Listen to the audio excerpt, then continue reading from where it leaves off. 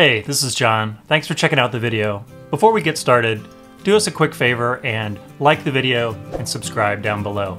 And ring the bell. If we can get to 1,000 subscribers, we can monetize this channel and help pay for some free one-on-one lessons with beginners and get them into some affordable instruments. If you'd like to hear more about that program, check out the Patreon link down below. Thanks for watching.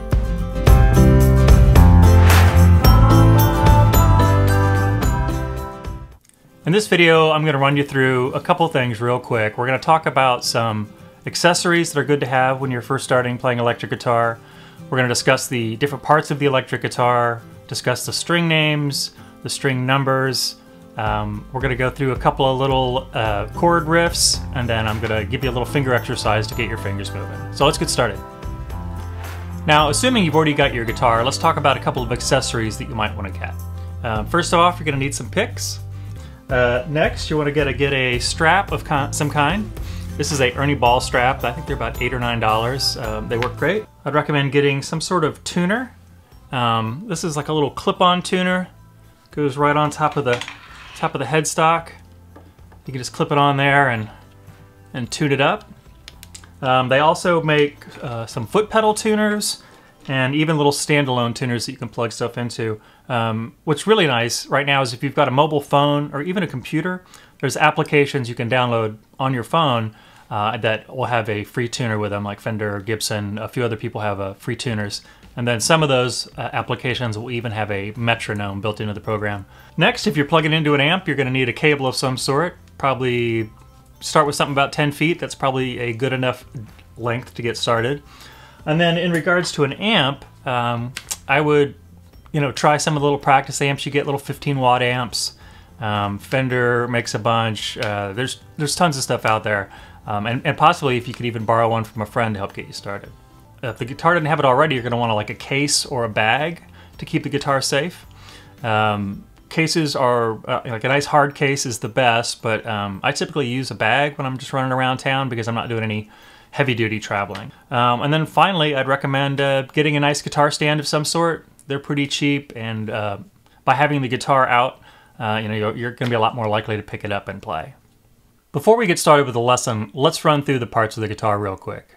Essentially, electric guitar is made up of two major pieces, the body and the neck. Starting with the neck, we've got the headstock with the 3 on a side tuners, which is where the strings will attach. And then these tuners allow you to change the pitch of the string. Next thing, it's going to run over the nut right here, and the nut elevates the strings off the fretboard. And then going down the neck itself, this whole piece would be called the fretboard, the dark wood on this one, for instance. Sometimes they're lighter. And then these metal bars, going right across here, those are called the frets. Now, looking at this particular fretboard, we have dot markers on the 3rd, 5th, 7th, 9th, 12th, etc. frets.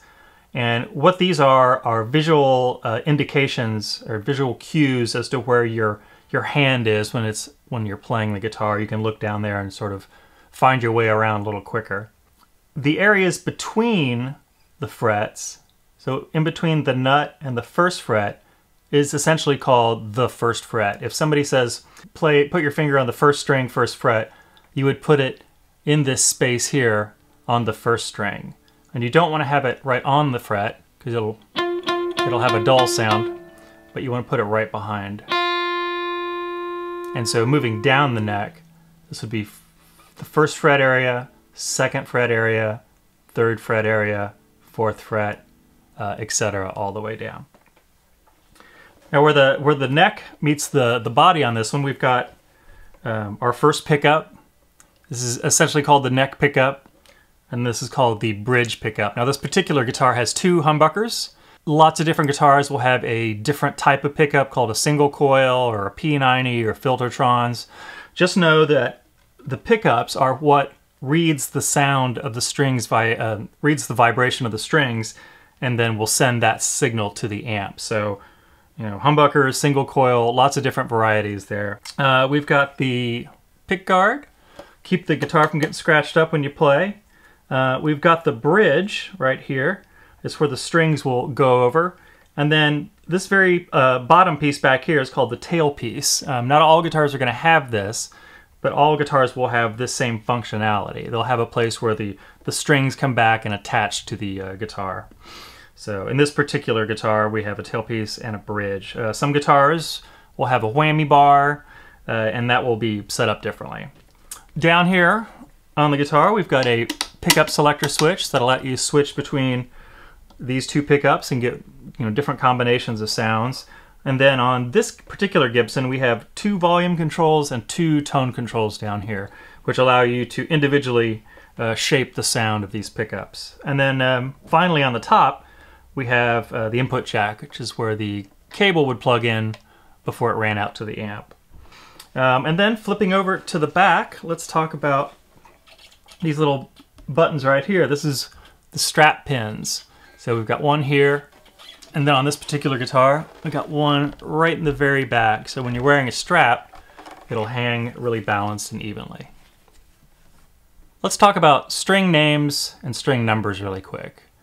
The guitar in a standard tuning is tuned E, A, D, G, B, E. On the top, we have the low E string, which is the 6th string. And then on the bottom here, we have the high E string, which is the 1st string. So it goes 6, 5, 4, 3, 2, 1. And this low string here is referred to as the low E string, while this string down here is referred to as the high E string. It may seem counterintuitive because the low string's up top here, but know that it refers to the pitch of the string. So the low E, and then the high E. Let's get you going with a couple of chords. Now, these are both going to be 1-finger chords, little power chords, and real easy to do, and it's only going to involve 2 strings. So for the first one, it's going to be an E5.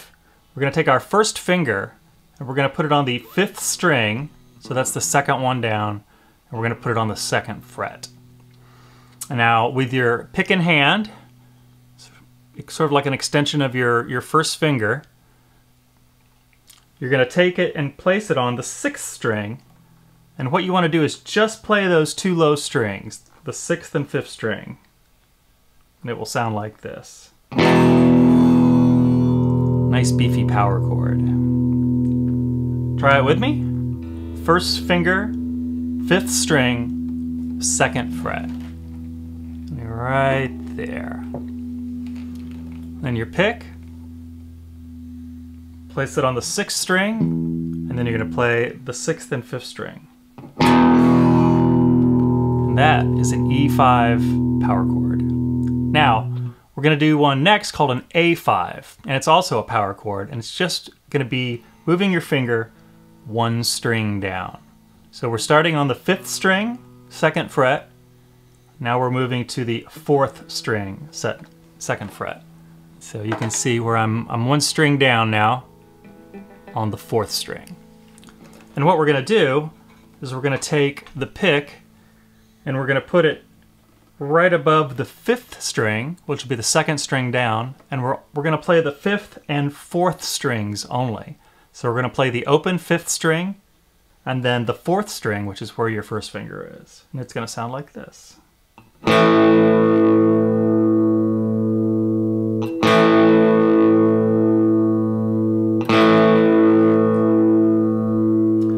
So let's try those 2 together. And we're just going to use our 1 finger and the 2 strings. So we're going to go to E. So let's go ahead and get your finger there, and I'll count that down. 1, 2, 3, 4. Let's try that again. 1, 2, 3, 4. Now let's drop the finger down 1 string. So we're going to the 4th string, 2nd fret. And then let's play that A chord. Ready? 1, 2, 3, 4. 1, 2, 3, 4. One more time. 1, 2, 3, 4.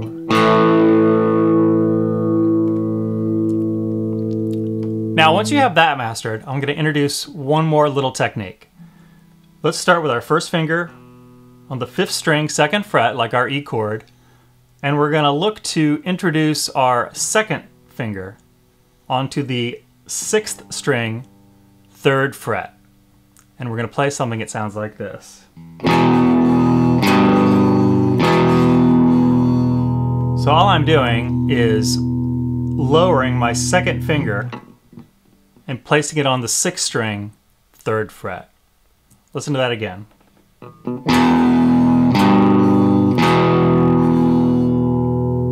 Now we're going to take that same shape, that same technique, we're going to drop it 1 string down. So we'll have our 1st finger on the 4th string, 2nd fret, and we're going to put our 2nd finger on the 5th string, 3rd fret. But first we're going to start with it off. So let's try that. It should sound like this. Let's try it. 1, 2, 3, 4. 1, 2, 3, 4. 1, 2, 3, 4.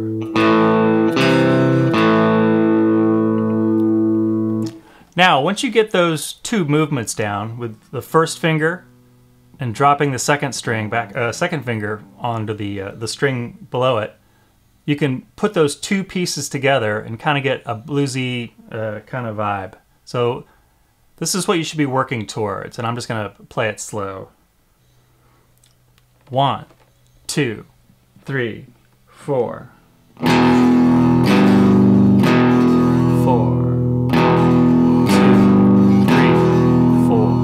1, 2, 3, 4. 1, 2, 3, 4 to the A. 1, 2, 3, 4. 1, 2, 3. Back to the E. 2. 1, 2, 3, 4. Excellent. And what we want to do next is get the fingers moving on the fretboard. So let's do a quick little finger exercise just on the 2 high strings so you can get used to placing your fingers on the fretboard, get your picking hand all synced up. It's a real simple exercise. We're going to be playing an open string and then 1st finger, 1st fret, and 3rd finger, 3rd fret. So you don't need to know what the names are. Just this is getting you used to having your fingers on the guitar. And you can use this anywhere on the guitar. You can make up your own sort of patterns and get used to playing. So let's hear what that would sound like. And I'm going to do, each one of these notes will be a whole note. So it'd be 1, 2, 3, 4. Open, 2, 3, 4. 1, 2, 3, 4. 3rd, 2, 3, 4. And then I would repeat that on the B string, which is going to be the 2nd string here, 2nd from the bottom. So that would sound like 1, 2, 3, 4. 1, 2, 3, 4. 1, 2, 3, 4. 3, 2, 3, 4. And now over time, you can take these exercises, you can do them on all the strings up and down the neck, but let's try to run the 1st string and the 2nd string together, just for now. So what I'm going to do is play it open, then 1 and 3, and then open on the 2nd string, and then 1 and 3. So here's how that would sound. 1, 2, 3, 4. 1, 2, 3, 4. 1, 2, 3, 4. 3, 2, 3, 4. Open, 2, 3, 4. 1, 2, 3, 4. 3, 2, 3, 4. So take that exercise, try it on some different strings. You can do open and 5 and 7. Just get used to playing the guitar. Well, thanks for watching that quick tutorial. I hope you got something out of it. We discussed some good accessories to have, the different parts of the guitar, string names, string numbers, and then I showed you a couple of power chords and a couple of finger exercises to do. If you have any questions, leave them in the comments below, and please like and subscribe. If we get 1,000 subscribers, we can use this to monetize some free lessons for beginners and get them into some cheap instruments. All that will be down below, but if you'd like to check out the Patreon, You can learn more about it there, and I will have that flashing on the screen right now. So thanks for watching, and hope to see you in the next video.